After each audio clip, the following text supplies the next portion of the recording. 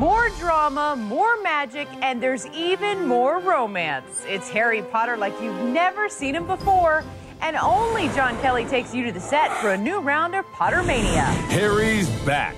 I'm not weak. Then prove it. And Extra's got your sneak peek of Harry Potter and the Order of the Phoenix. If Voldemort's building up an army, then I want to fight. And while millions of muggles eagerly await the movie's July 13th release, only we're in London with a cast of the most anticipated installment yet. Hello, Extra. I'm Daniel Radliff, and this is the set of Harry Potter. Where Daniel and co-star Emma Watson conjure up secrets just for us from the 5th episode of the multi-billion-dollar franchise. It's definitely an epic. It's much more of a complicated storyline. It's just darker. The Hogwarts Express is back on track, and so is supervillain Lord Voldemort. The evidence the Dark Lord's return is incontrovertible. It was very intense.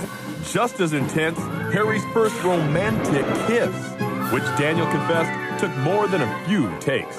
It was around about 30, I'd say, and it was on the first sort of 3 or 4 we were quite nervous, but after that we ended up just getting used to it. It's nice to play the same character for 5 years. But here's a shocker. Emma says she might not return for episodes 6 and 7.